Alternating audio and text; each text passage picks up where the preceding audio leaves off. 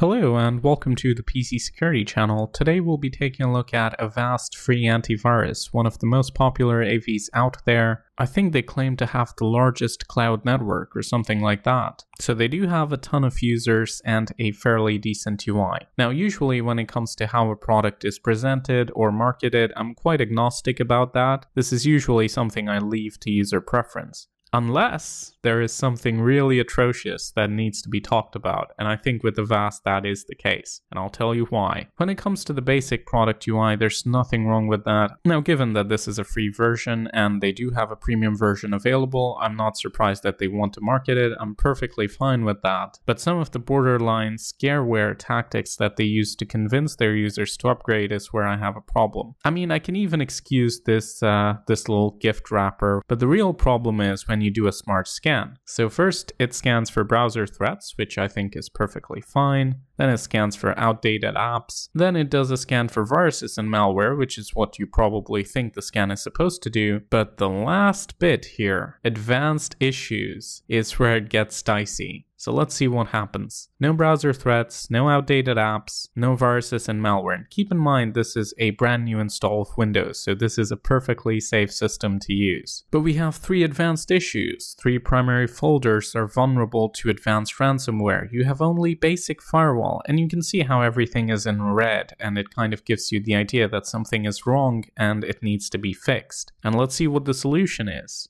If we click on Resolve All, boom, there you go. It just wants you to buy a 2-year subscription to Avast Premium Security. That's the only solution apparently to your advanced issues. It doesn't even give you an option. There's no option to go back, right? We just did a scan and now it's 2-year subscription, continue. The only way to get out of this is to actually hit X, and even then it's persistent. It's still like, here's your free trial. And I'm like, no, I don't want a free trial. So 2 X's later, we're back to the same menu. Oh, and it did it again.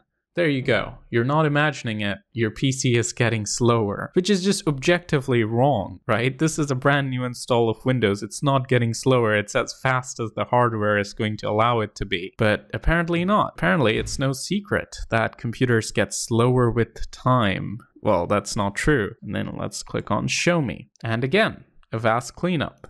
Resolve, 2-year subscription. Now, I'm not saying that Avast cleanup product is bogus. Maybe it isn't. Maybe it just gets rid of temp files, does some basic optimizations, but especially for a security product, I just think this kind of behavior is a non-starter for me. Like, I personally would not use the product based on this. Now that we've gotten over all the pop-ups, oh my goodness, look at how many times I have to click to get away from it. And the biggest problem with that is, as an advanced user, I'm not going to panic if I see those 3 red things on my screen. But people who are not as tech savvy, not as used to looking at different security products or different software in general, they're going to panic and they're going to buy their premium subscription. Not because they feel like they need the extra firewall or anything, just because they're greeted with these 3 red things when they download an AV and they think their computer is infected or worse. I just think to mislead people who are not as aware like that is just, it's ethically wrong. And I'm sure there are people who disagree. I'm sure there's some people who think that's perfectly fair, and fair enough, right? You're absolutely entitled to your opinion. I'm just stating mine. But now let's go ahead and test it against some malware and see how this product actually holds up. So as usual, I will be using my Python script to automate the testing.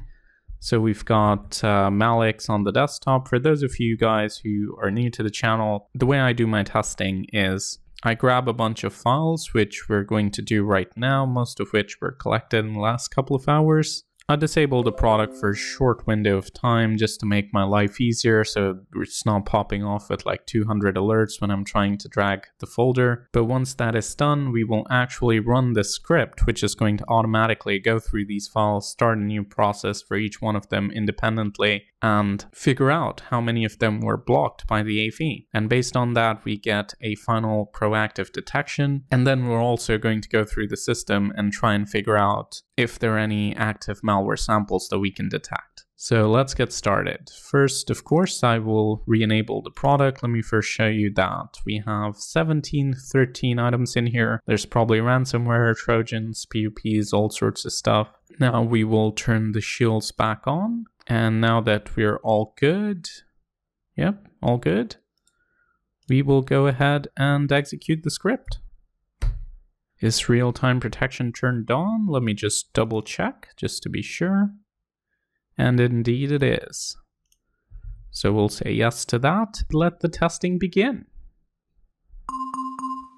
So far so good. Looks like Avast is catching stuff with its signatures. This is the typical file detection alert. It's moving stuff to quarantine, and I guess we'll get plenty of these as the test goes on. Now, future Leo will likely speed this process up for your convenience, so you don't have to sit through the whole half an hour or whatever it takes for this to run completely, but we'll see at the end how many misses we have, if any at all. Woohoo, looks like we finally got a sample that's not caught by the signatures. This one is being analyzed. It's supposed to take 15 seconds. I'm not sure if this is the cyber capture or what component it is, because it doesn't say that. Well, apparently passed, so sorry for the wait. The application was started, so we have our first miss.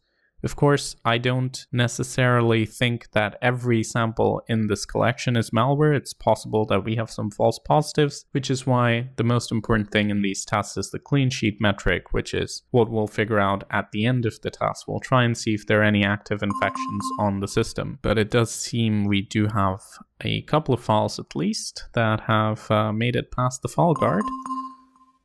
I think one was executed inside cyber capture. Avast does employ a lot of different techniques proactively to block malware. I think they do some kind of sandboxing as well, but we'll only see how effective it is at the end of the test. Looks like Avast Deep Screen blocked a threat, so that's great. So there you go. We do have a threat that was not blocked by the file signatures, but blocked by some of the other proactive defenses. That is always good to see, because threats do evade file signatures sometimes, and then these components do come into play.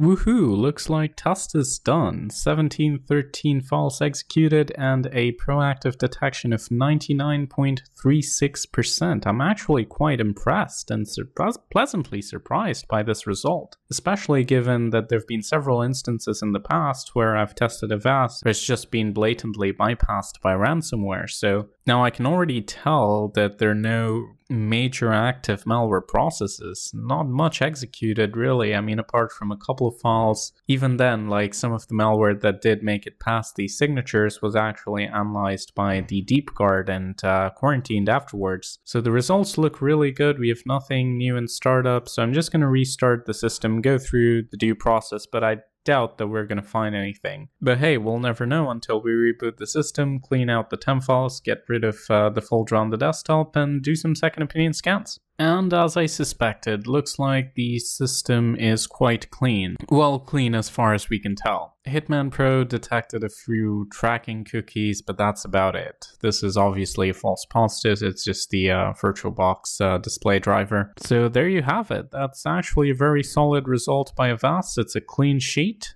No denying it. There's no arguing with results, and honestly, if not for some of their tactics, I would probably be okay recommending this product. Of course, this is only one test, and I think only consistent performance and repeated tests kind of tells you how good a product really is.